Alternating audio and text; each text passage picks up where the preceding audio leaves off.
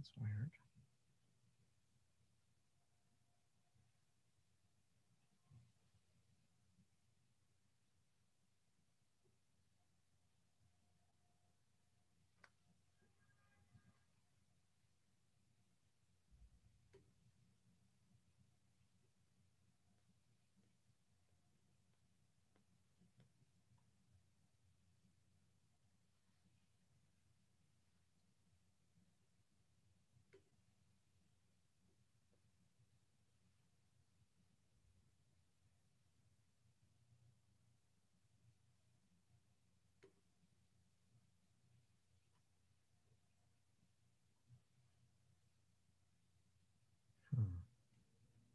Why would it be doing this?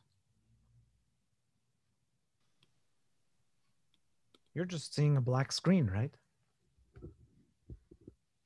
This is a new feature that they just released.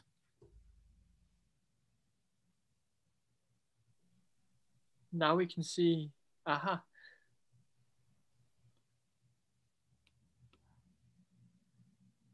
Okay. Mystery. It's a mystery.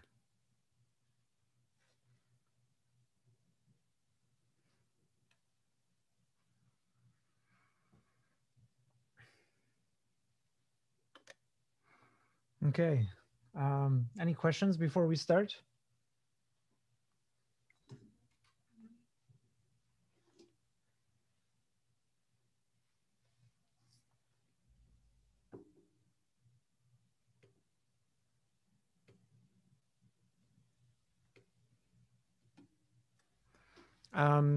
So the main topic for today is going to be the harmonic oscillator. But before I do that, I just want to make a few comments, leftover comments for the representations.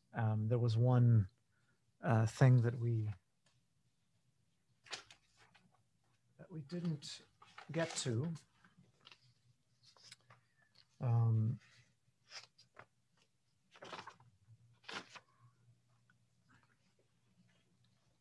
So let me just, so it's really, the topic is called Clebsch-Gordan decomposition.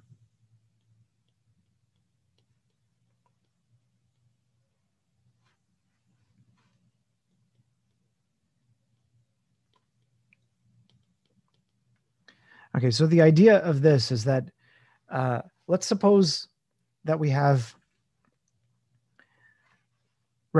two representations of SU2.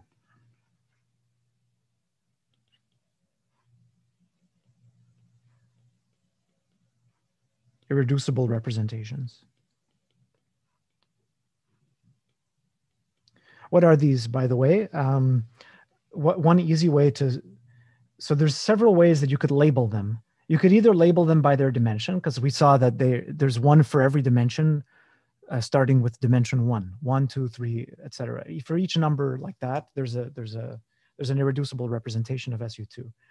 An easy way to label them would be to do it like this: that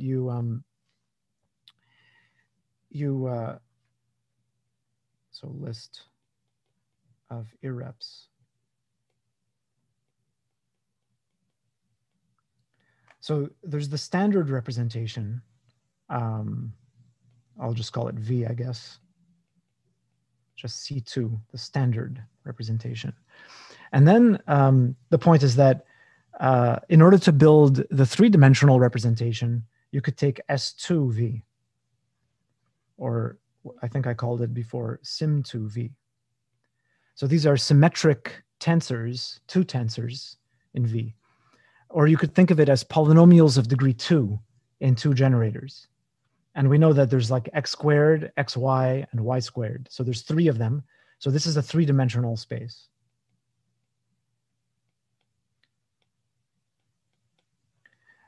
This is the vector representation. And physicists would call this, I guess they would, they might even just use the dimension. They might call this like a bold 2, and this would be a bold 3. And then there's also Sim0, which by definition is just C, the trivial representation. And then you could get all the others by just taking sim k v, which is C to the k plus 1. And this would have, this would be like k plus 1. So those are all of them. So two irreducible representations, let's say sk v and sl v. Okay, so the whole point about the Clebsch-Gordan decomposition is what happens when you take the tensor product of two representations, two irreducible representations. So if we take skv tensored with slv, okay, then this is another representation, right? Because if I have an element u inside SU2, then it will act on a tensor product, let's say A tensor B, by just acting simultaneously on both. And this is obviously a representation. Oops, sorry, I'm just writing it. UB. So we have another representation, but there's no reason to think that it's irreducible. It could be that now that we've created a new representation, maybe it's not irreducible. Maybe there are subspaces which you can express the whole representation as a sum of subspaces, where the subspaces are invariant under the action of the SU2. So the question is how, what do you get? What irreps are contained in this tensor product?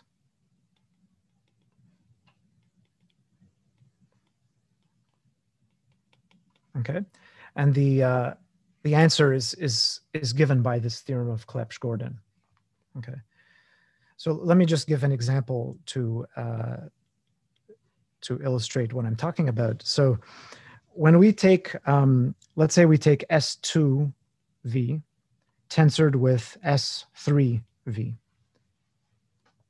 Okay, so let's just draw a picture.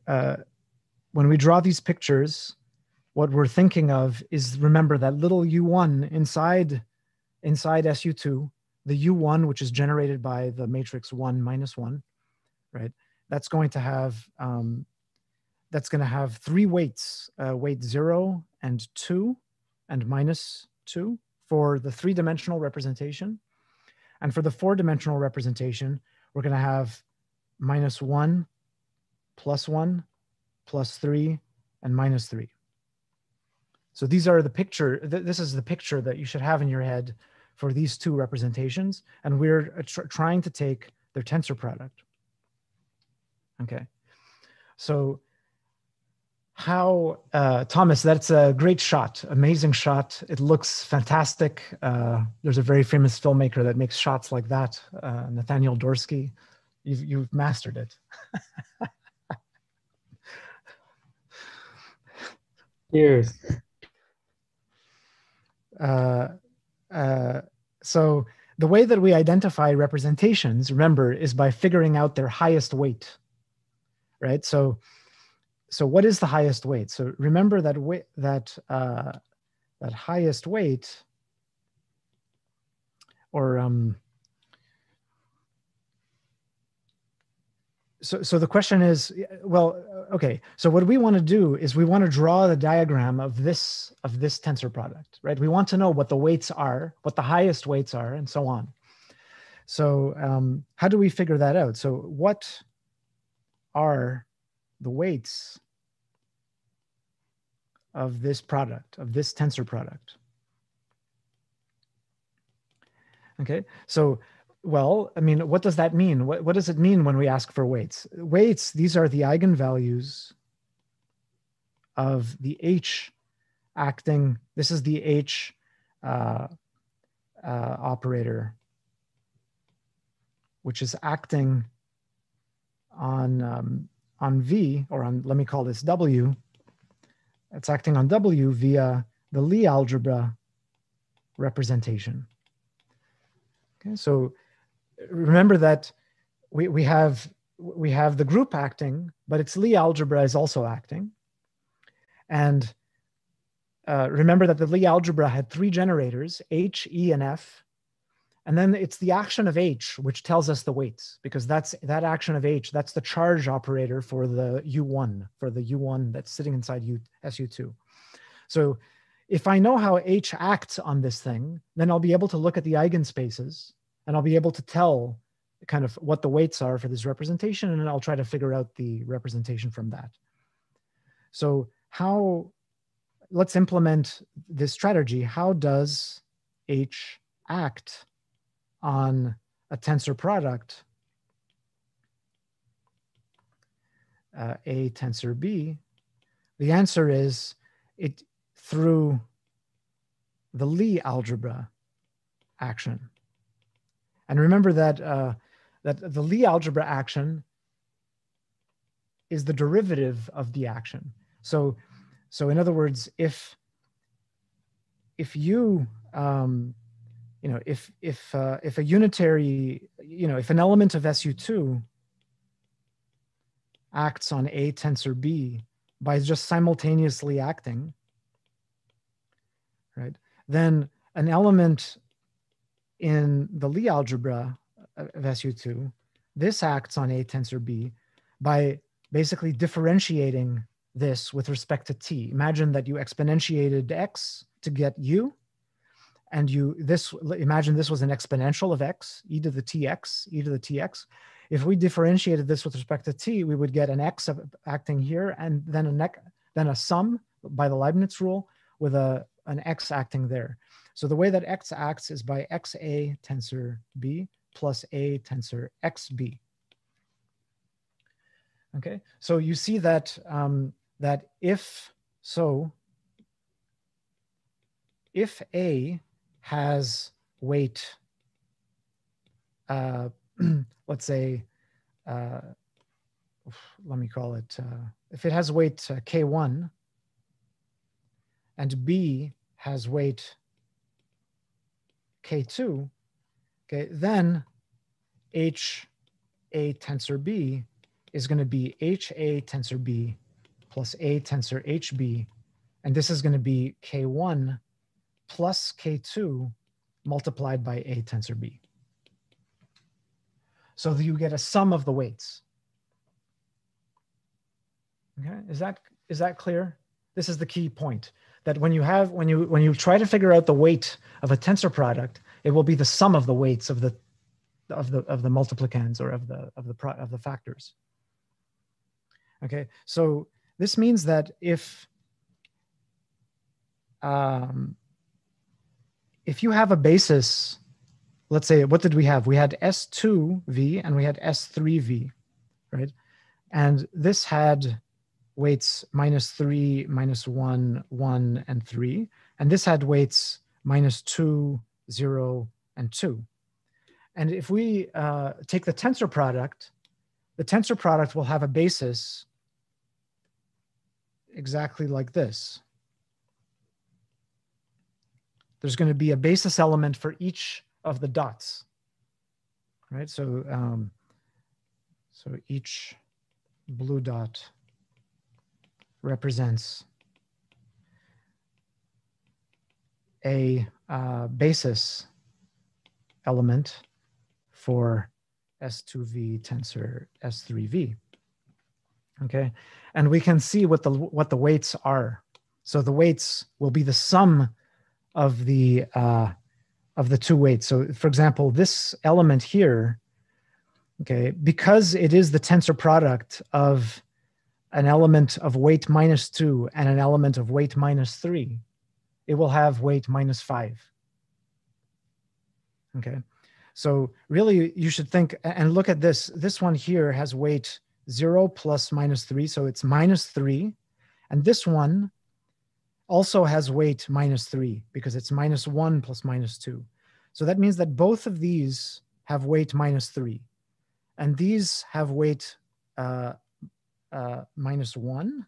No, I'm sorry, what did I do? This one has weight minus 3. This has weight minus 3. This one has weight 1 minus 2. So that's weight minus 1. And so do these two. So basically along the diagonals, you have things of constant weight. Okay. So what you need to do is to project, this way.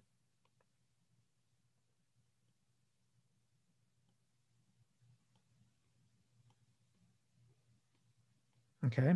And what you're going to get is 6 positions, 6 different possible weights. What's the top weight? The top weight is the sum of 3 plus 2, so it's 5. And the bottom weight is minus 5. Okay. But, after 5, it's going to be 3 plus 0. So this will be 3. This will be 1. This will be minus 1. This will be minus 3. Okay. So this is what the diagram looks like.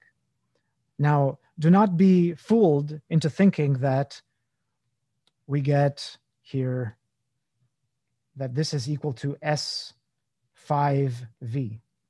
This is not possible because this thing has dimension 6, this has dimension 3, this has dimension 4.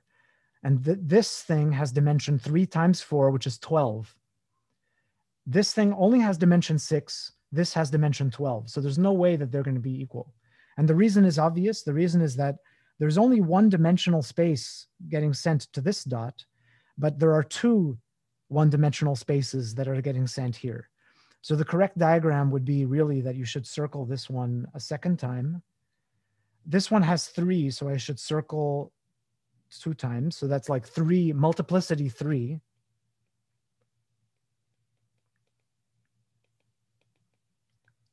Multiplicity 2, which is the dimension of the weight 3 subspace.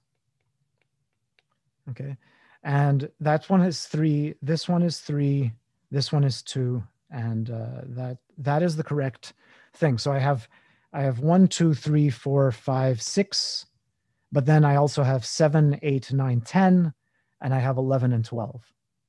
So in total, I have a 12-dimensional space, and you can kind of see what's happening. That the way that you would analyze this representation is you would start with the highest weight, 5, and then you would notice that it generates a 1, 2, 3, 4, 5 more. So it generates a 6-dimensional representation by applying E and F. So this diagram now can be expressed as a superimposition of, so it has from minus 5, minus 3, minus 1, 1, 3, and 5. So there's this. But then on top of this, we also have a minus 3 to 3. And on top of this, we have minus 1 and 1. And so it is the sum of these 3 representations. This one is V. This one is S 3V. And this one is S 5V. And so the true answer is S5V direct sum S3V direct sum S1V, or just V. Okay. So this is the Clebsch-Gordan decomposition. You just take the product and you sum along the diagonals, and then you just separate it out. Just divide it out into these strings. Each string is an irreducible, and you could have several strings one on top of the other. So that's how it works. And so the Clebsch-Gordan theorem is basically just, this explains how to prove it. You can basically guess what the theorem will say now. If you have 2 representations, let's say Vn is the irrep of SU2 of dimension n. If you take the tensor product of 2 of them, you're just going to get, the highest weight is going to be the one which has the sum n1 plus n2. And then you're going to get something which is n1 plus n2 minus 2, so 2 less, all the way down to v n1 minus n2, whichever one is, if n1 is bigger than n2, then I don't need this absolute value. But basically, you just get a sum of irreducible representations.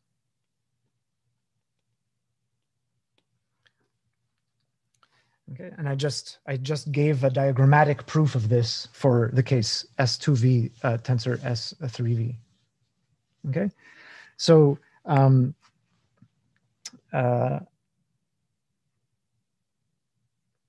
right.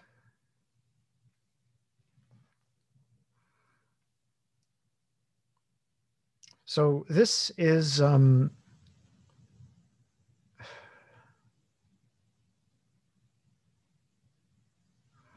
important because remember that the way that we combine quantum systems is by tensor product.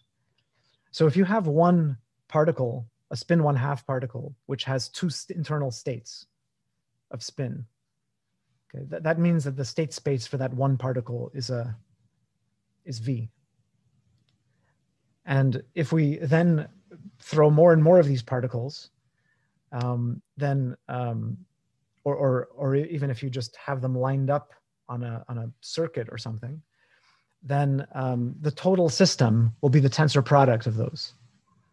Okay, and it might be that when you rotate the lab, right, you are acting on all of these particles together.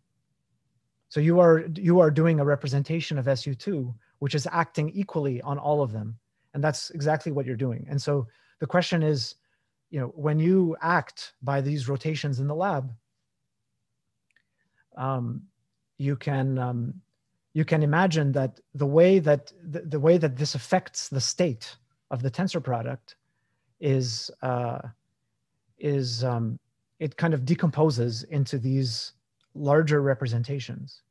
So the funny thing is that, even though the individual particles are spin 1/2 particles that behave individually in V, it could very well be that that when you act on an ensemble of particles, that there will be a subspace of states which behaves like this. It behaves as if there were a particle of higher spin hidden inside the system. So yeah, so yeah, that's all I wanted to say. So there is this interesting topic. And I guess when we do the hydrogen atom, this will show up. This decomposition will show up. Okay, so I have half an hour before the quiz. So there's going to be a 15-minute quiz from 3 o'clock to 3:15 on Quarkus. Maybe you should just open it up and check that you have access to the quiz. Okay. Okay, so for the rest of today, I'm going to talk about the harmonic oscillator, which is I'm told that it's the most important quantum system.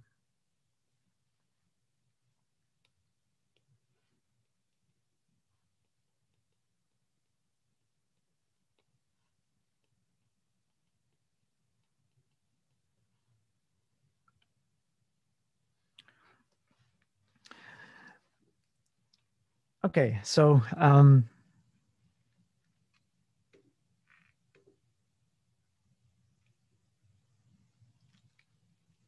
someone says, I would have gotten this question right on the homework if you had this lecture any earlier. Yeah, I know.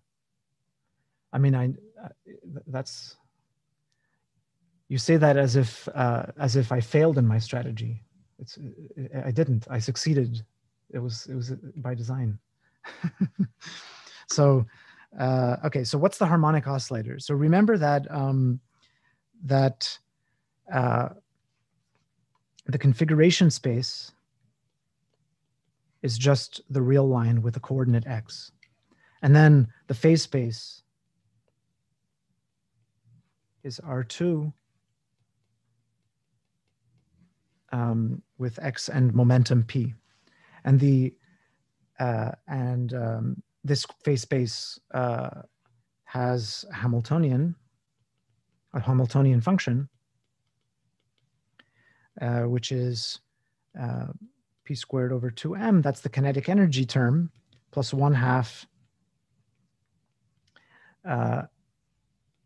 k x squared. Okay, so this is the potential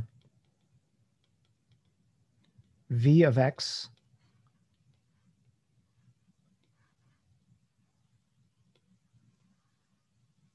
okay, which is a confining potential in the sense that the force minus the derivative of v is the force, and the force is pushing in because it's a spring. Where k, so k, we when we studied this before, we gave k this this expression because omega was the frequency of oscillation. And in the phase space, remember that we had this picture x and p where the trajectories were given by circles. And so that means that the position is basically undergoing sinusoidal motion. And that's why it's called an oscillator. And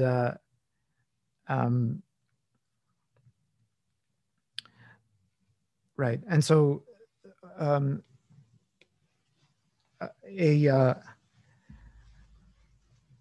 the way that we can solve this is that we're going to use a little trick to solve this. So what I'll do is I'll think of the phase. So this is just a trick for simplifying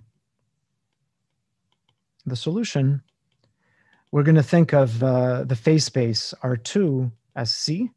We're going to write a complex number, which is the position in the real part and the momentum in the imaginary part.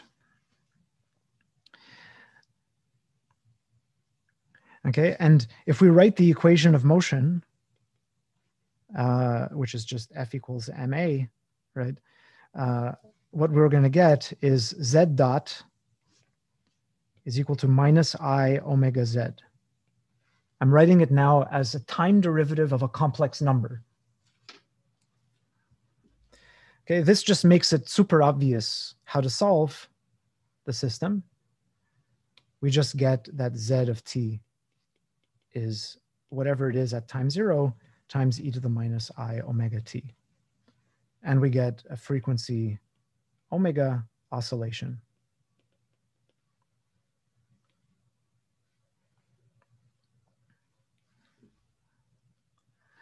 Okay, so this is the classical system. So that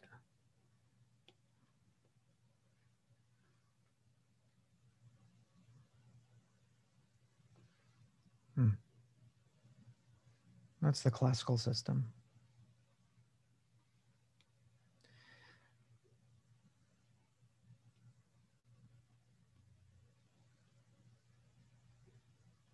Okay, so now we want to define the quantum system. We want to define a version of this, which is for quantum mechanics. So we're going to use, for the quantum system, the typical thing to do, one of the typical things that you might do is to take functions on the configuration space.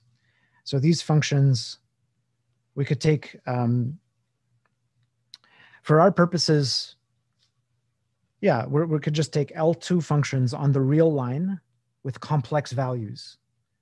This is the space of the Hilbert space of wave functions. It's the Hilbert space of wave functions on the configuration space. Complex valued functions. Where the inner product of f and g, just like we did on the circle, is going to be the integral of f bar g.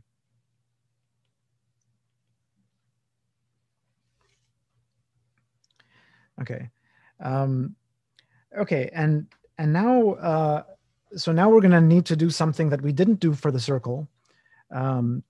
Remember that the circle, when it was moving on the circle, we had the Hamiltonian was just the kinetic energy because it was a free particle on the circle. But now it's not free. Now there's a force acting on it. And in order to write that force, I needed to use this function, x. I used this function. Let me just highlight the functions that I used on the phase space. The phase space had certain real valued functions, p and x. And I used those functions. I used algebra to combine those functions together with these with these constants. And what I got was the Hamiltonian function h. Okay. So if I want to get a Hamiltonian operator on this space, I'm going to, what I'm going to do is I'm going to ask for the corresponding operators for p and for x. Okay, so okay, and this, so the idea is, so we want to quantize x and p, i.e. we want to promote them from functions on phase space to operators on V. Okay, and there is no constructive way in general to do this. There is something called geometric quantization, which gives a procedure which would work in this case, but the question is really to figure out a way to make this work and then to try to compare the quantum system with the classical system. So it's really, it's not a derivation, in other words. But let me just say what the operators are. So the operator P is going to be as before, as it was on the circle. Remember what happened to P. P was the function on phase space that generates translation in X. And the operator which generates translation is the differentiation in X. And so that's what's going to happen with this P. So P is minus I h bar d by dx. This is the operator which generates via flows translation in the X direction. Yeah. And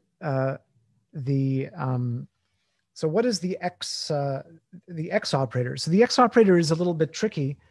It turns out to be very simple. It's, I'll just give it a name. It's M sub X. This means that it's the operator from L2 functions on R to L2 functions on R, which is just taking a function and multiplying it by the coordinate function X. Okay. So it uses this single function X as an operator by multiplying everything by it. Okay. And so it's a little bit difficult to justify why this is the correct thing to do, why this is the correct operator that replaces X. Let me explain why. So, you know, the way that you're supposed to intuitively discover which operators are your quantized observables is by thinking about their eigenvalues. So when we're looking for an X hat, what we're looking for is an operator that has all the possible X values as its eigenvalues, right? Because remember that when we were dealing with the switch, we only had two positions of the switch. Okay, and so we wanted an operator that had those two eigenvalues, the eigenvalue +1 and the eigenvalue -1 for the two positions of the switch. But this thing is not a switch, it's a particle which is along, it could be at any point in the real line. And we want an operator that has 0 as an eigenvalue, 0.3, 0.7, 3.8. Every possible value here should be an eigenvalue for the operator. Okay, that's what would give us the feeling that we have the right kind of operator, because it is demonstrating all possible classical values as its eigenvalues. That would be the analog of the switch going, okay? So the question is, you know, why should we believe the claim that mx, that this x hat has any real number as an eigenvalue? Well, the reason is because if you have, let's say that you wanted to find a wave function with eigenvalue, you know, 3.72. Okay, so can we find a wave function with eigenvalue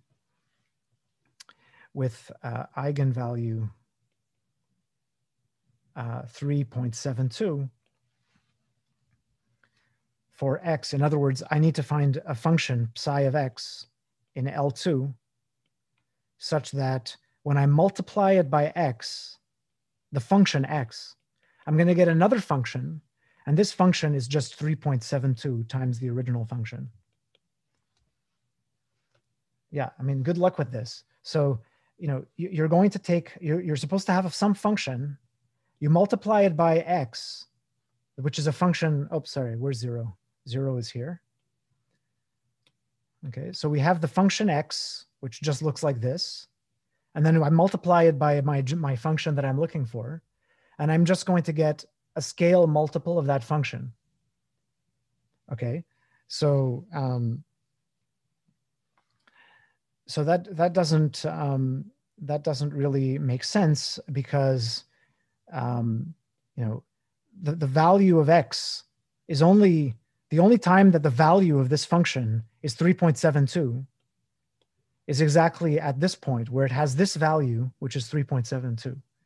So the only function that x multiplies against to give 3.72 times that function is exactly the function which is 0 everywhere and which has a delta function, you know, value at 3.72. Okay, which of course is not a function, but it's a distribution or something in the completion of the space of smooth functions. Okay, so in this sense, this is the sense in which this thing intuitively is the correct quantum operator. Okay, but really, this type of argument is not needed. So we don't need to go into these details at all, because what's more important is that we need to have a definition of the quantum system, and this is the operator that we're going to use. Okay, now there's a problem. There's a problem with this operator. Can someone tell me what the problem with this operator is? Is it unbounded? Well, yeah. Can you? Well, so what do you mean? So I wrote that this is an operator from this to this, and so I'm claiming that there's a problem with this statement. So what's the problem? It should be, I guess, only defined on a dense subset of L2. And what would that dense subset be? Or let's say, what does it contain? Give me an example of a subset where it is defined. Oh, like compactly supported functions? Yes, if you have a compactly supported function, okay, then multiply it by x. Okay, then, you know, the problem with multiplication by x is that it's getting very, very large. When x is very large, the value of the function is very large. And so you might, you know, if I take a function in L2 and multiply it by x, maybe it's not in L2 anymore. Maybe the function is too big.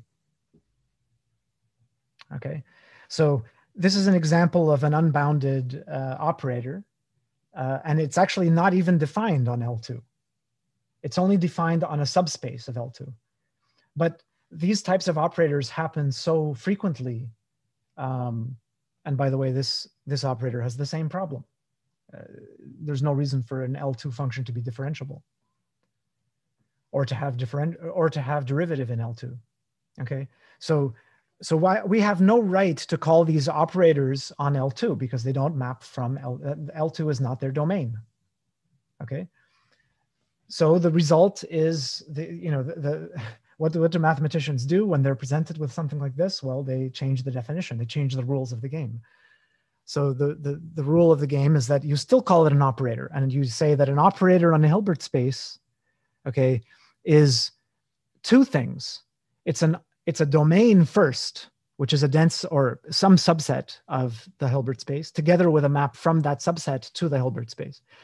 So you just redefine what you mean by an operator, and you need to do this when studying these infinite dimensional spaces, just because there's a lot of these operators. There's a lot of operators which are of great importance, which are not defined on the whole space. And that's a new thing. It should be the third class after 240, 247. There should be a Hilbert space class. In that Hilbert space class, you would learn, how to do everything in the first two classes, but in infinite dimensions.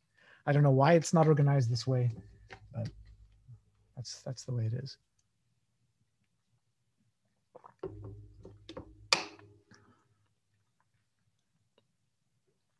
Okay, so this is our system, and okay, well, whenever you have two operators, you should always check what their commutation relation is, because these operators, they are we're going to see what this means later, but they're symmetric operators. They behave like self-adjoint operators. In other words, if I multiply G by X and then integrate, that's the same thing as multiplying F by X and integrating. So the multiplication by X is a self-adjoint operator. The only problem is that we need to know, what does it really mean to be self-adjoint when you're not really an operator? Okay, when you're an operator in this generalized sense. So that's coming up soon. So these are generalizations of self-adjoint operators. Chris, you have your hand up, but I know you don't have your hand up. Oh, sorry, I do actually have my hand up. Oh, you do have your hand up. Yeah. Okay, what's your question? I was just wondering, like, when you're talking about identifying like our classical observables with, I guess, like quantum observables, does like theorems like the Gelfand-Naimark theorem for C-star algebras come into play as far as identifying like observables of classical systems? So like, I guess, complex value functions, real value functions with some operators in an operator algebra on a Hilbert space.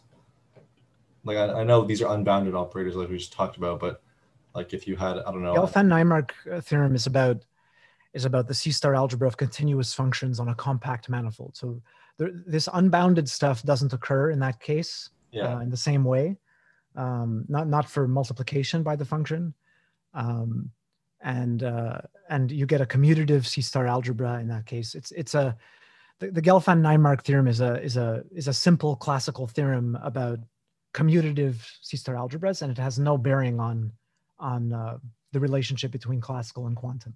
It's really just about classical. Okay. Yeah, that makes sense. And you should not think that there is a definitive procedure for producing the quantum system of a classical system. There just is not. It's the other way around. If you have a quantum system, there is a way of taking a limit. You have to be very careful how to do this. I would love to cover this in the class, but I don't think that there's enough time. That there's a way of taking a limit which recovers the classical system in the limit. So you should really think that you should really think that the classical system is some kind of idealization at the boundary of the space of quantum systems. Okay, it's really something. It's something that's at infinity in a way in the quantum world. Yeah. Okay. I remember we spoke about that actually a little bit. Oh yeah. Okay. So so that means that we would like to know, for example, what happens when we take the commutator between these operators. Okay, and I have to put this annoying 1 over I in front. The h bar is not important. We could just set h bar to 1. But the 1 over I, the reason this is showing up is because, remember, it's not the self-adjoint operators that are a Lie algebra. It's the skew-adjoint operators. So this is the, what you should really do is take, minus I. You should really take like I x hat. This one is skew adjoint. This one is skew adjoint. The commutator, that's the Lie algebra of skew adjoint. So this thing would be skew adjoint, and then you should multiply by 1 over I. And then this would be the Lie algebra structure on self-adjoint, because this would be skew adjoint, right? So if you do this, then you just cancel out the I, and you get basically this expression. That's the reason why the I is there, because I want to make sure that this thing is self-adjoint.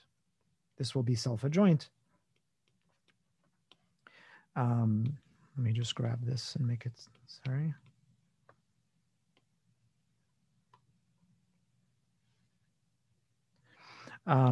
So this is going to be, if I apply it to a wave function, let's say, then I'll get, multiplication by x times d by dx psi minus d by dx, some constants, times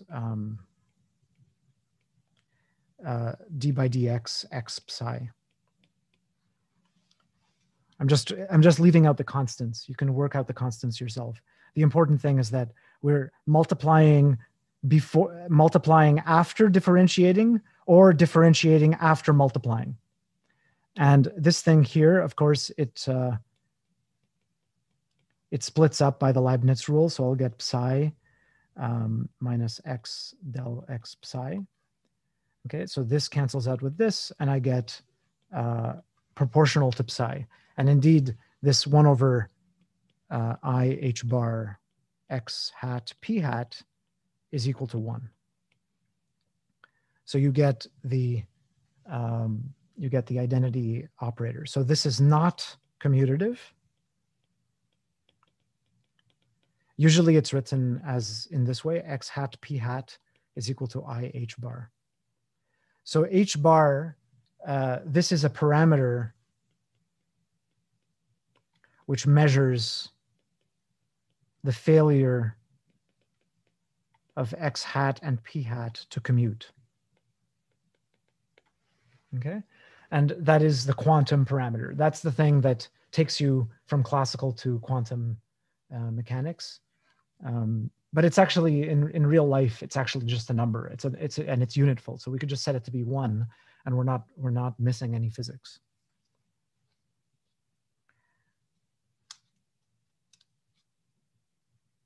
Okay, so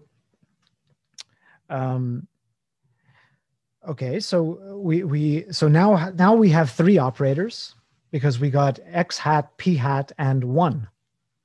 And we know that the bracket between x hat and p hat is 1.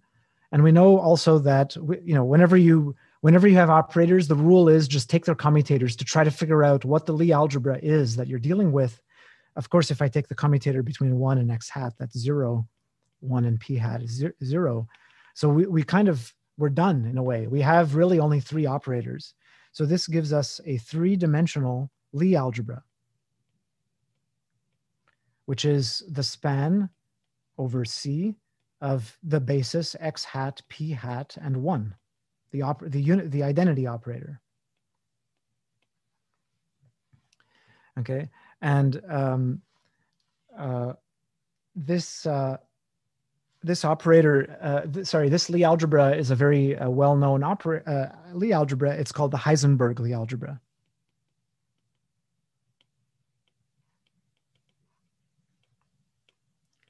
H3.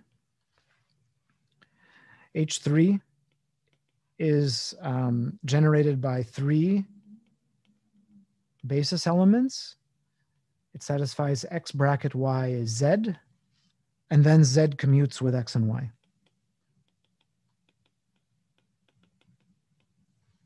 Okay, this forms a Lie algebra. It's a 3-dimensional Lie algebra, which is different from the 3-dimensional Lie algebra that we've already seen, namely SO3.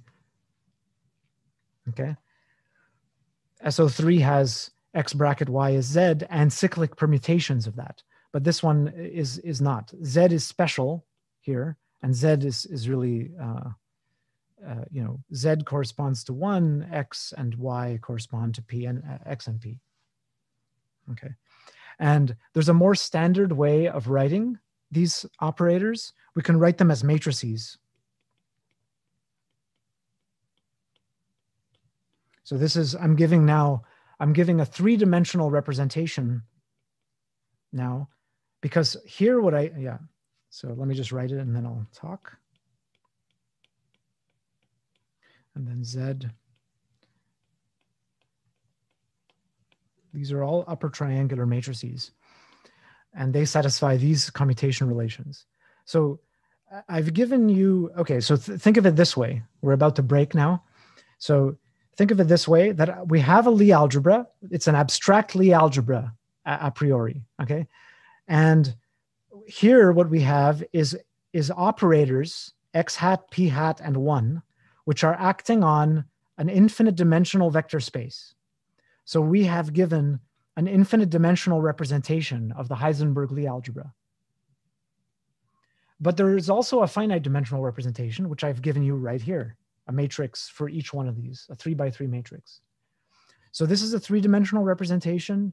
This is an infinite dimensional representation.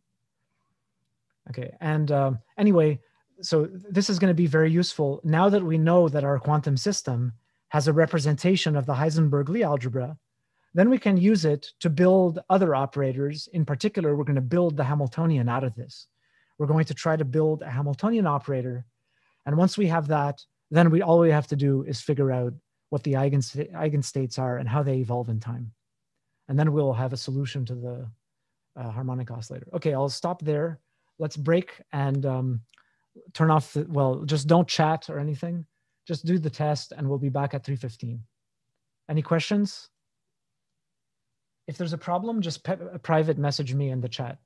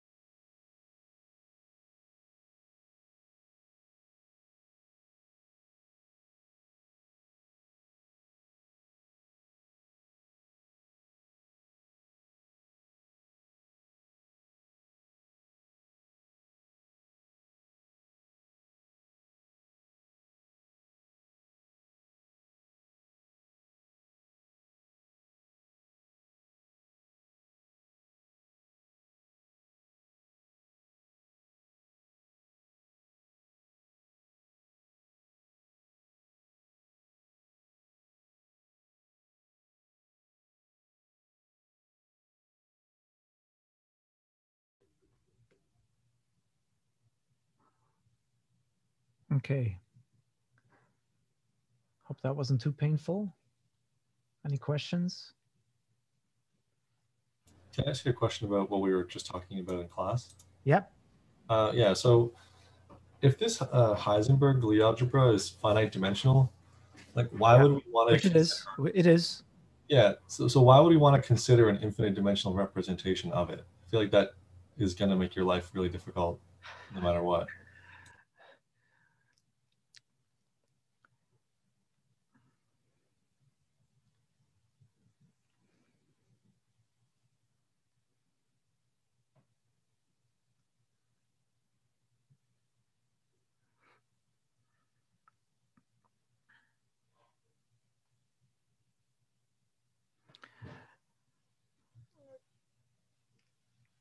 You know, just because a group or a Lie algebra is finite dimensional, it doesn't mean that it cannot have infinite dimensional representations. And it also doesn't mean it can't have irreducible infinite dimensional representations. This is a phenomenon. Irreducible representations don't have to be finite dimensional. So yeah, these representations are out there. You can't get away from it.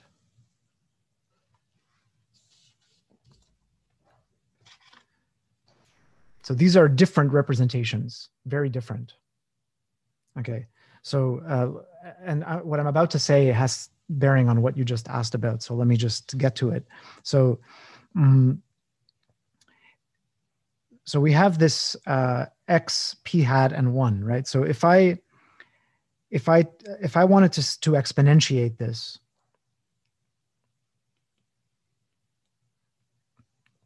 so if I exponentiate a matrix ax plus by plus cz, right? This is going to be the exponential of this upper triangular matrix A, B, C. And if I work that out, you're going to get ones down the diagonal because the first term of the exponential is always 1, the unit. The next term will be AB, 1 plus x. But then there's going to be plus 1/2 x squared. And that's going to give that's going to add here plus 1/2 AB. Okay, so what you're going to get by exponentiating is a invertible upper triangular so-called unipotent matrix. And the set of all these matrices, so this is in the,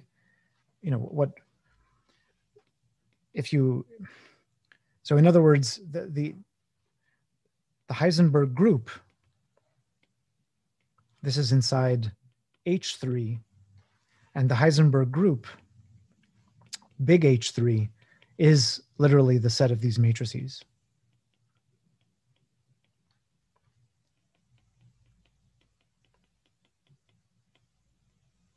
So it's a three-dimensional group. This is very different from a group like SU2, because SU2 is a compact space. This is not compact. This has the topology of R3. So it's like a group structure on R3. It's a very unusual, kind of an unusual object. Okay, so what this means is that we get an action, we have a representation of the Lie group, the Heisenberg group, on L2 of R, on the wave functions, okay? And let's just take a look at what this looks like. So if I take e to the ax, and I want it to act on a wave function, psi, this would be e to the I a x hat applied to psi. And what does x hat do? It just multiplies by the function x. So this is the same thing as just e to the I ax psi. So we get another wave function, which is just a phase multiple, but it's not a phase that's a constant phase, right? This is not equivalent to the original wave function because in order for two vectors to be the same state, they have to be multiplied by a single complex number. This is not a single complex number. It's a number that depends on position. So this is a non-trivially different state. This is a different state. And so the states are being moved around by this operator in a kind of complicated way. And that's for every value of A, we get a unitary operator. And yeah, you can see that this is unitary because, well, if I take the norm, A here is in R, right? So if I take the norm of e to the IAX psi,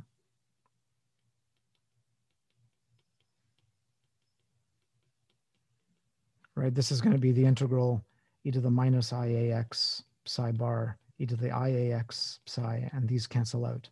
So we just get the same as psi. So this is a unitary, this is definitely a unitary operator, preserving the norm on L2. Another example would be e to the by, let's say, acting on a wave function psi. What do you get? E to the minus b del x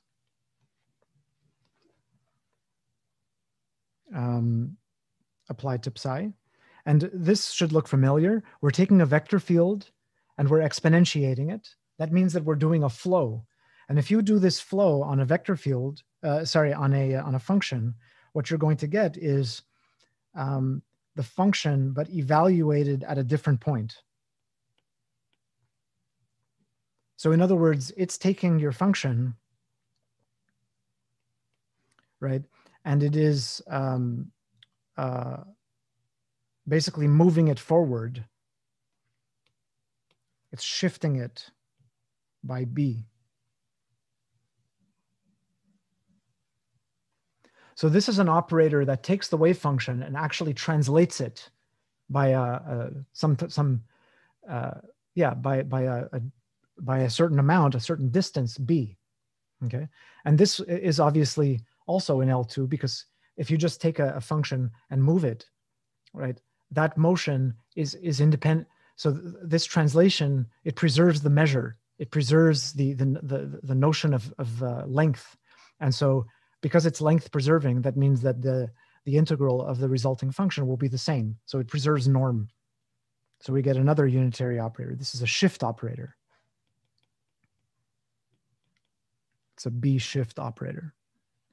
Okay, and then finally we have this e to the CZ acting on psi. And what's this going to do? It's going to. So I should have been a little bit more. The correspondence between these operators and this operator is that x. So sorry, let me write it here. So this corresponds to minus I x hat. Remember, whenever we have something self-adjoint, the standard way of making it skew adjoint is to multiply by minus I. And this corresponds to minus I times p hat. And this one corresponds to minus I times the unit. Okay, so it's just the annoying fact that self-adjoints are not a Lie algebra, but rather skew adjoints are. Does that e to the by operator just shift phase? E to the by? So look at this one. Oh, so wait, let me give this and then I'll answer your question. So if you work this one out, this is going to be e to the minus IC times psi. So this one is a phase. Okay, this one is not changing the physical state.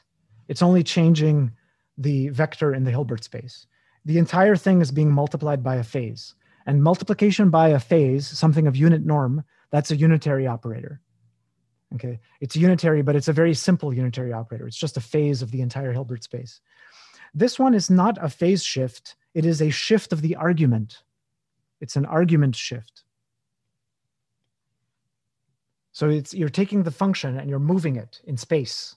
Okay, So that's what you would do is if you had some kind of wave function which represented some probability distribution of a particle, if the particle is moving, you would shift it. You would move the entire probability distribution over. Okay.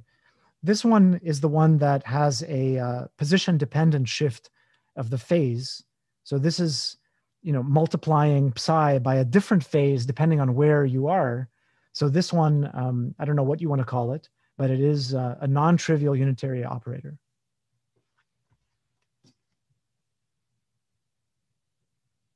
I guess it would be if psi was periodic.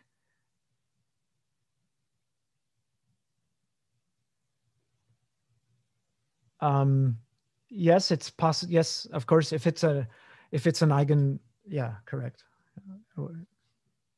Okay, so we have these operators. So this means that we have defined a unitary representation. Oops, 1 second, I'm having some problem.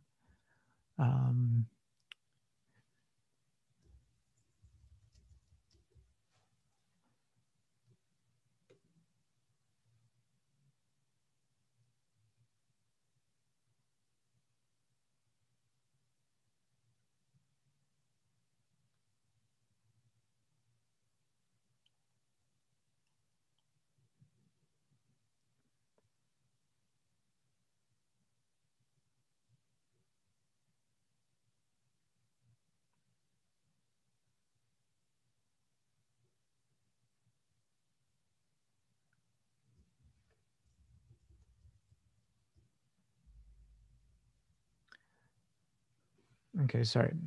So we've defined a unitary representation of this very simple group of the Heisenberg group on L2 functions on R.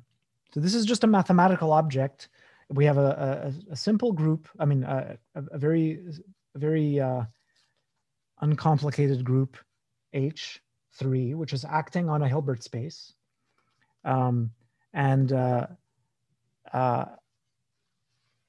This is known as the what is it called?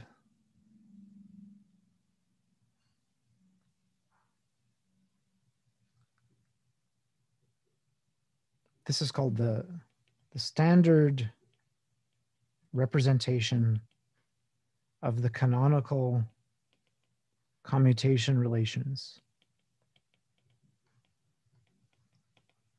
Okay, so what they call it this just because it appears so often. The idea is that whenever you have a position and you have a momentum, the canonically conjugate momentum, in classical mechanics, their Poisson bracket is like 1, right? The Poisson bracket between P and X is 1. In quantum mechanics, they become promoted to operators, and their operator commutator is the unit. So anytime you have a position, anytime you have a real position, and you have a corresponding momentum, then you introduce these operators and you introduce this representation on L2. And so this thing is the subject of one of the most famous theorems in the subject of unitary representations. So the theorem of Stone von Neumann,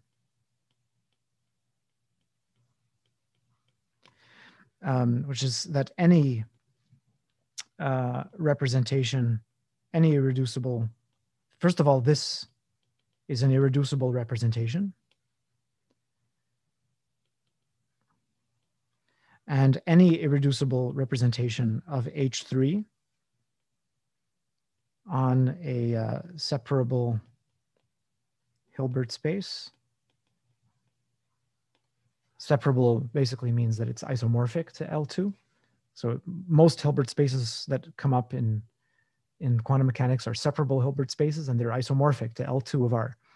Even if you're working on a higher dimensional manifold, you can still, although it might be unnatural, you can still identify the Hilbert space with L2 of R, or with little L2 like we used in the assignment. So any irreducible of H3 representation on separable Hilbert space such that the derivative of the representation, when you look at how it acts on Z, we just get the unit. This thing is, it must be this one.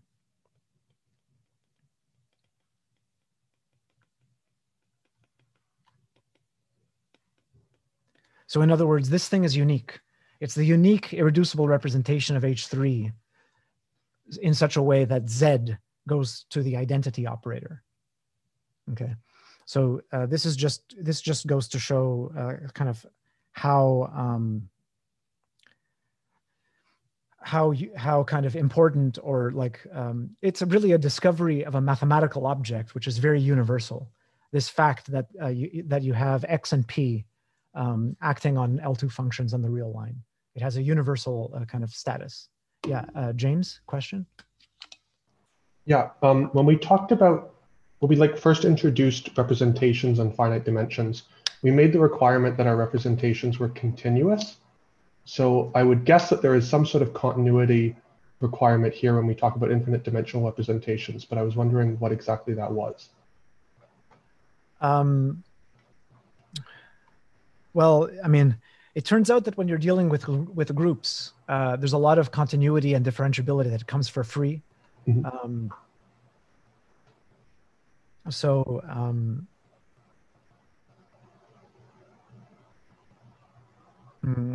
But of course, you could just say the same thing, that you see, like, these operators, they're unitary, and they would be continuous operators on Hilbert space. They would be bounded operators, all these bounded operators. And so it makes perfect sense to require the action map from the group across the Hilbert space to the Hilbert space to be continuous. And these would be examples of such things. So you could definitely use the same definition in this case. Okay. You don't have to worry about unitary operators being unbounded, because they just preserve the norm. But if we're thinking of that as a map from the group into bounded operators on H, yes, there's like a whole bunch of topologies on B of H, right?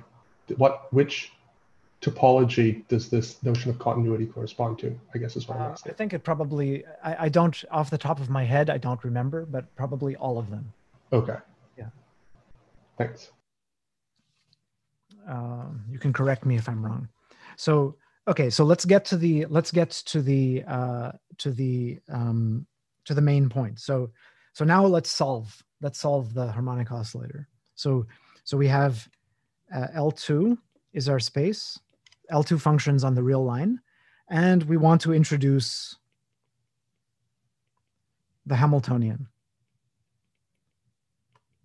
And we have an obvious guess to make. We just take the Hamiltonian from the classical case. Okay, and we just put little hats on it, and then we're done. Okay, so this is a good guess for what the operator should be. And it's unambiguous, because here I only have P multiplied with P, and here I only have X multiplied with X. If I had an X multiplied by P, then I'd be in trouble, because it's unclear whether this should go to X hat P hat or to P hat X hat. Okay, so this is the perennial problem of quantization. This is the reason why quantization is not a constructive procedure. But in this case, there is no ambiguity. Okay, so this ordering ambiguity, so-called ordering ambiguity, does not occur, because in my Hamiltonian, I don't have XP factors, summands. Okay, so this is a good guess. I don't know the history of who was the first person to write down this guess and to actually try to solve. It probably was Schrodinger, but I can just imagine, from this point forward, we're going to do a whole bunch of steps, which are elementary mathematical steps, and we're going to get some incredible results. I could just imagine how amazed the first person to make this guess might have been. Like as soon as we write this down, now we can just turn the crank and figure out what the system, how the system behaves. So if we write this out, remember that P hat is differentiation. So this is going to give a second derivative operator. That's for the P hat squared. And then we're going to have the kx squared, which is just multiplication by x squared. So instead of writing mx squared, I'm just going to write it the way they traditionally do by just putting an x squared there, because this is now going to act on a function. So this is the operator. This is the operator h on L2. Okay, and this is so whenever right. So what are you supposed to do? What does it mean to solve? Well, really what we would like to do is we would like to understand, what does it mean to solve? It means that we want to know how states evolve in time.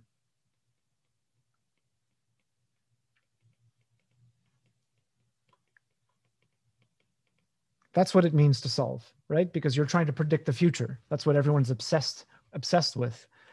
They don't care about the past. They want to predict the future and forget about the present. No one even understands what's going on.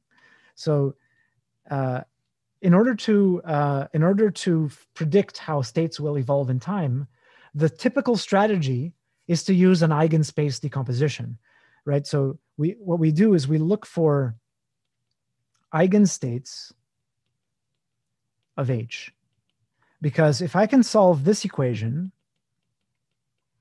right? If I can find an eigenvector for H hat with eigenvalue E, okay, then I can solve this equation, right? I can do, if my time flow, if the unitary flow,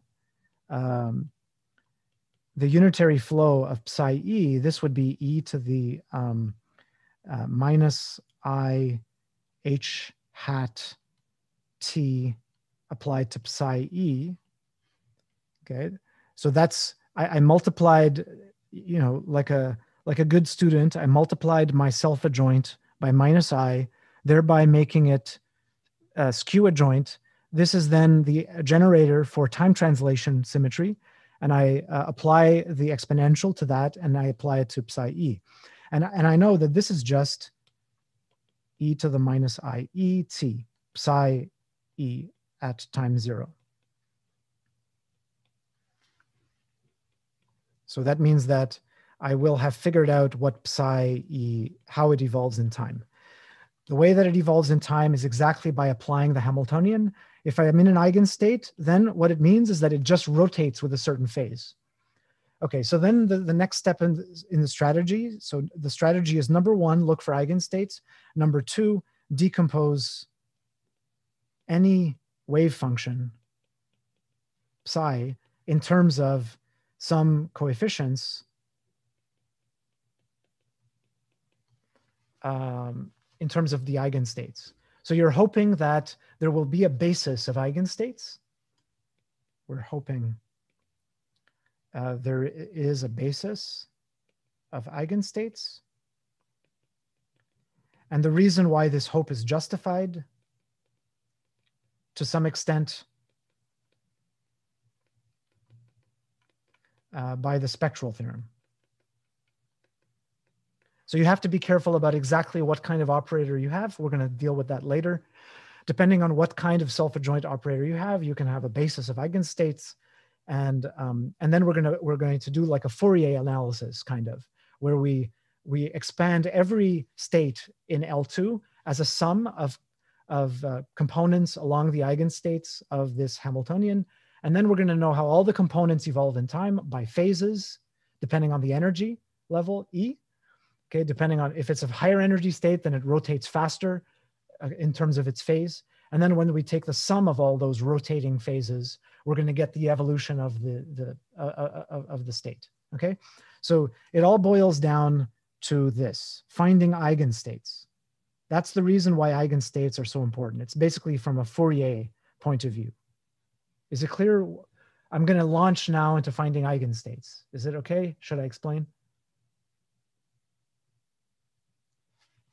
So to solve, it boils down to, so that means that solving boils down to finding eigenstates, eigenstates of H hat. Okay, so let's do that. So we are looking for H hat psi equals E psi.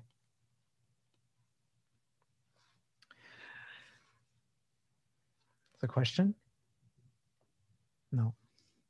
James has his hand up, but he doesn't have his hand up. Okay. Okay, so I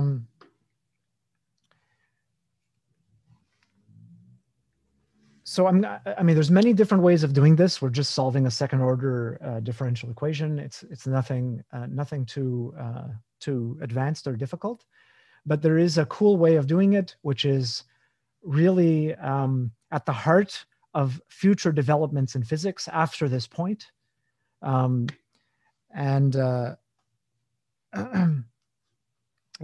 This method is inspired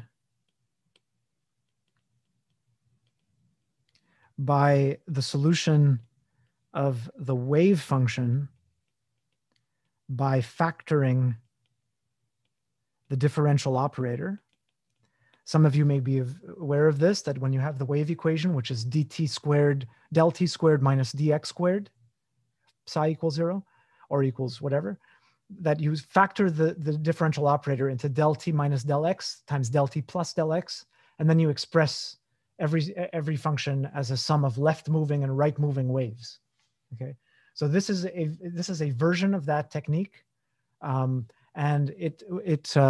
it's known as the method of raising and lowering operators. And this method is very influential in the future development of quantum field theory. So it's essential for understanding quantum field theory, this particular method of solving. So that's why I'm going to present this this way. Okay, so so the key idea is that we want to factor this second order differential equation, right? But look at the operator. Look at it. It's just a sum of squares. So in order to factor this, we're going to have this minus I.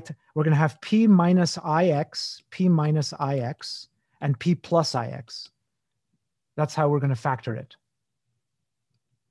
So let's do that. So so the main step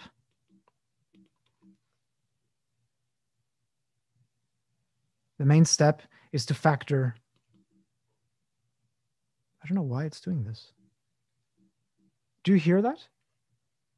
Oh, okay. Main step, factor the operator.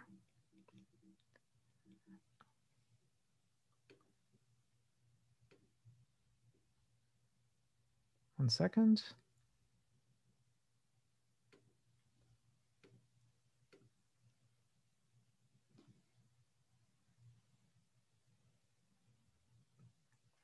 So we're going to define A to be this operator, x hat plus I times p hat. I'm just putting the right factors in front. They're not important. We can set, yeah. Well, we can't see what you're right. Started doing this again. One second. Okay, yeah. So I'm just writing the operator x hat plus I times p hat, but I'm putting the right factors in front. And then I'm going to just, let's forget about these factors because they're irrelevant. So m omega h bar, let's put them all equal to 1. So we get A is 1 over square root 2 times x hat plus I p hat. Okay, now this operator is no longer self-adjoint because it's a complex linear combination of self-adjoint operators. So this is not self-adjoint. Okay. And so therefore it has an adjoint, which is not itself. And that adjoint is exactly x hat minus IP hat. So we have our, this one is called the raising operator, and we'll see why in a second. And this one is the lowering operator, and we'll see why in a second.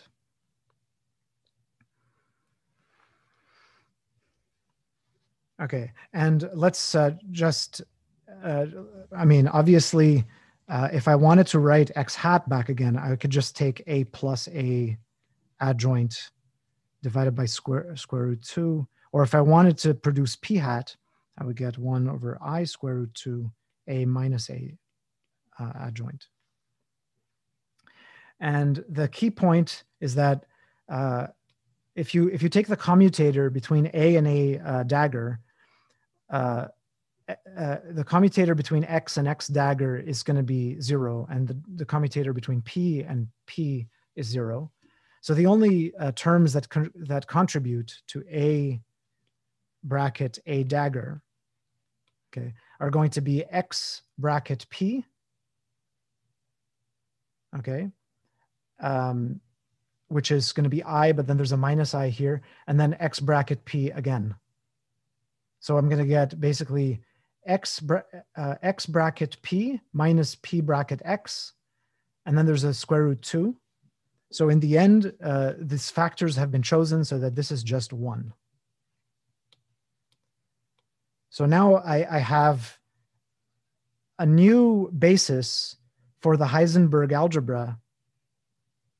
This is a new basis for H3, which is just a dagger, and 1. Okay, but it's not really H3, it's the complexification of H3. It's the tensor product of H3 with C. This tensor product it just means that you take a complex linear combination of the basis rather than real. Okay. So I've just changed my basis, basically, and now I'm going to rewrite everything in terms of this basis. So I did already I wrote x and p in terms of this basis, and now I want to write the operator that I care about, h hat. I want to take this operator and write it in terms of that basis. So I will get h is 1/2 a plus a dagger squared minus 1/2 a minus a dagger squared. This is the x squared and this is the p squared. And this is going to be 1/2 of a dagger plus a dagger a. And if I rewrite this using the commutation, I'm going to get a dagger a plus 1/2. So this is my operator. So now it looks nice. It looks like a dagger a plus a number times 1.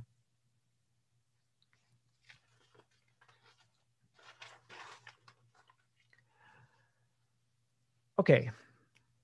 So basically I've just changed basis. I haven't done anything. And now we want to look for eigenvalues of this thing. Because it's so nice and everything, this thing has a name. This piece of the Hamiltonian has a name. It's called n, and it's called the number operator.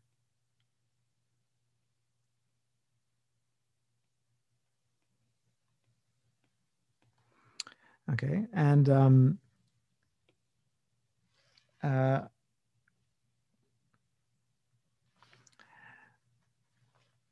now we can just play with these and try to figure out some basic properties of this operator. So here's some basic properties. Properties of these of h or n, just to get rid of this annoying little 1/2. Okay, the first important thing is that suppose that I have a vector which is an eigenvector for n. So v is non-zero. Suppose I have an eigenvector for n.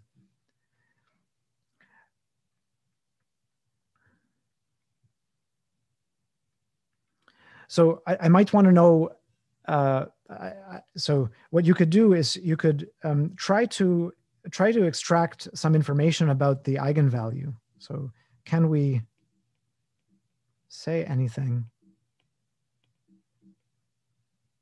about C? Well, one thing you could do is you could take the inner product between V and NV, and this would be C times VV.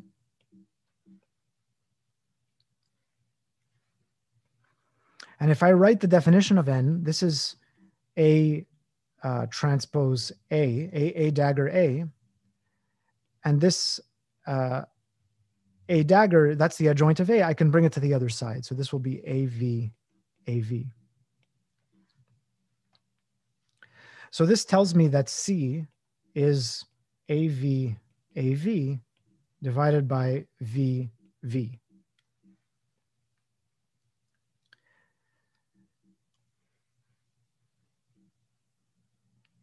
So we get something that is maybe kind of mild, but really important, which is that the eigenvector, the eigenvalue is non-negative. This is a non-negative real number.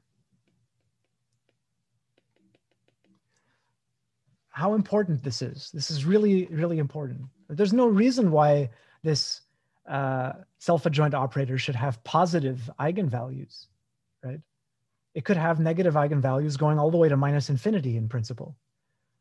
But this thing has non-negative eigenvalues. So that means that the universe can exist. It means that we can be stable. It means that we can sit at a low energy and we don't have to be afraid of falling to minus 50, minus 1,000, minus million energies, right? Without this lower bound on energy, we're finished. There cannot be anything stable, right? And that's why, you know, finding this harmonic oscillator is so important. The same thing was true, by the way, in the classical system. In the classical system, you couldn't, there was a minimum energy for that harmonic oscillator. It just stayed stationary at the origin, and that was energy zero. So the spectrum of H hat is positive. Why do I say positive? It's just because there's that 1/2 here. So this thing could have an eigenvalue 0 in principle, but H hat cannot. It has to be positive. So by the way, you know, well, yeah, so they, well, anyway, I won't mention that. So second thing that's important, suppose that NV is CV. Suppose we have an eigenvector, and suppose that I apply A to this vector. Then I could check the following. I could apply N to it. This is A dagger A, A dagger A, AV.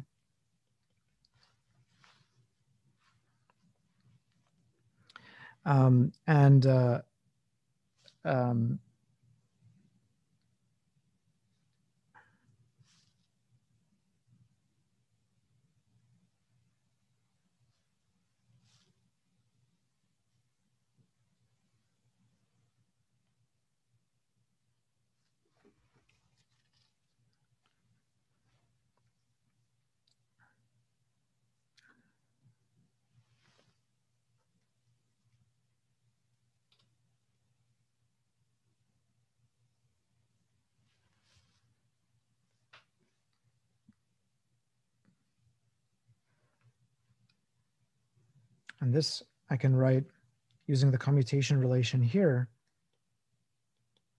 I just want to make sure that I wrote it correctly A dagger. So A dagger minus A dagger A equals 1. So that means that A dagger A is equal to A dagger minus 1.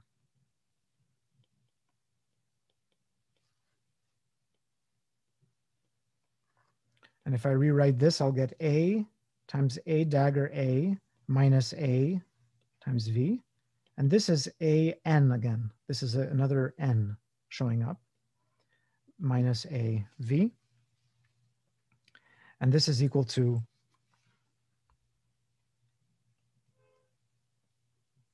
C, because V is an eigenstate of n. And this just gives me C minus 1 times AV. So if you look at the beginning, we see that it's still an eigenvector.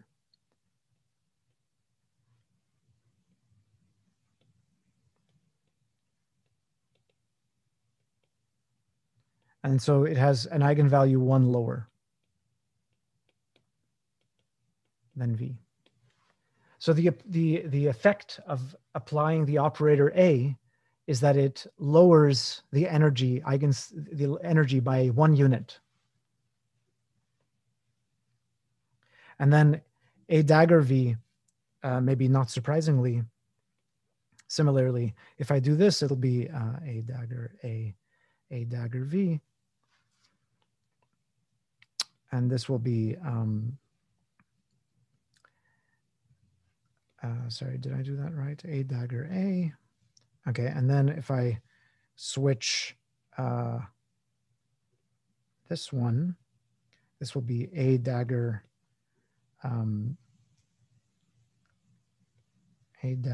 A plus 1 V. And this will be A dagger N plus A dagger applied to V. And V is an eigenstate, so I get C plus 1 times A dagger V. Okay, so this one raises the eigenvalue.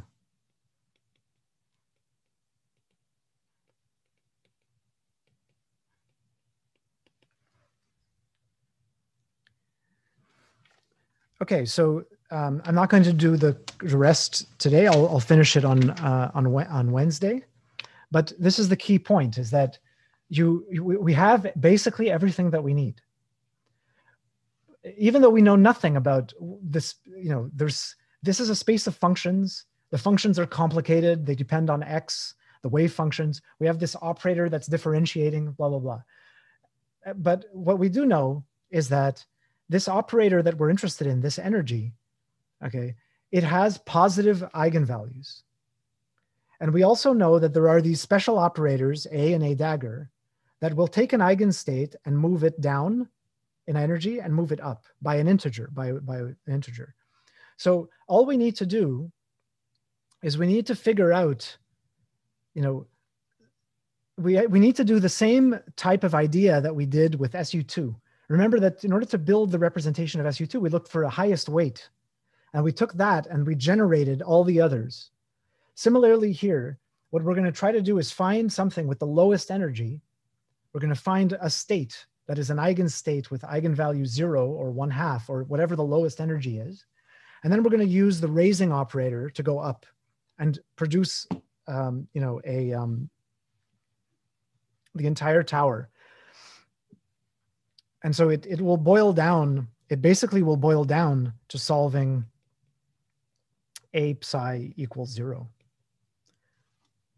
As soon as we find the lowest, this is an analog of the lowest weight. Okay. And it's really the lowest energy state, or in other words, it's the vacuum. So if you can find the vacuum, okay, and then you just hit it with the raising operator, you'll produce all the states, and they're all going to be eigenstates. So it's a remarkable way of obtaining the solution. So and we'll see what those functions look like on Wednesday. But basically, the conceptual strategy is in place. We just need to implement this lowest weight type calculation. Okay, I'll leave it there. It's very nice outside, but it's very windy, which probably means that there's a cold front coming in. So we're all going to get clobbered. Enjoy the weekend. Any questions at the end? I just had a question about the quizzes. Oh, yeah. Would it be possible to let us see our answers to the quizzes? I think we can see I think the answers on the first quiz, but not our answers on the second quiz. Okay. Like we can see the mark, but not actually. Okay. The thing is, when you set up a quiz, the answer is yes. I'll sure. Thanks. When you set up a quiz, there's probably like 50 different check boxes of all the different options of what you want to allow. Do you want to let, if I wanted to order the Tooth Fairy to bring you half of your quiz answers under your pillow on Thursdays at 5 a.m., there's a checkbox for that. And so I can never figure out what bloody checkboxes I'm supposed. Anyway, okay, so yes, I will do it. Okay, thank you. Thanks. Have a good weekend, everyone. Can I ask a fun question? Yes. So I was going over.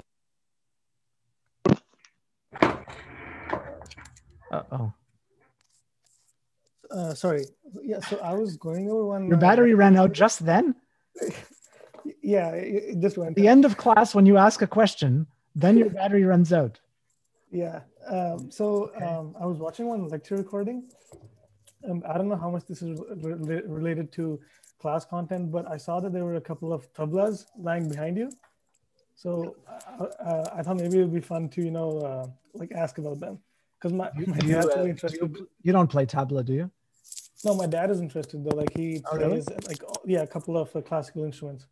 Oh, really? Oh, yeah. I've been taking tabla for a long time, for 7 years now.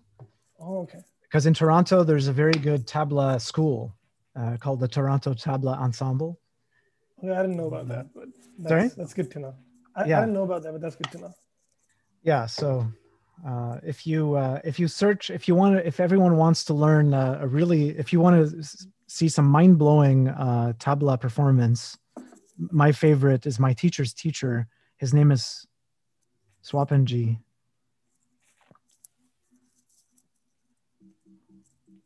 Look for Swapan Chowdhury tabla solo on YouTube, and it starts off slow and the performance goes for usually an hour and a half, and it gets faster and faster. I'm sure Jai knows about this, but if you pay attention to what he's doing, it will blow your mind.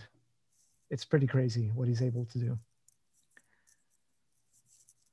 Okay. Yeah, thank you. We'll talk about it again another day, maybe. Maybe your dad can perform for us. He's probably an expert. Okay, see you later. Have a good weekend.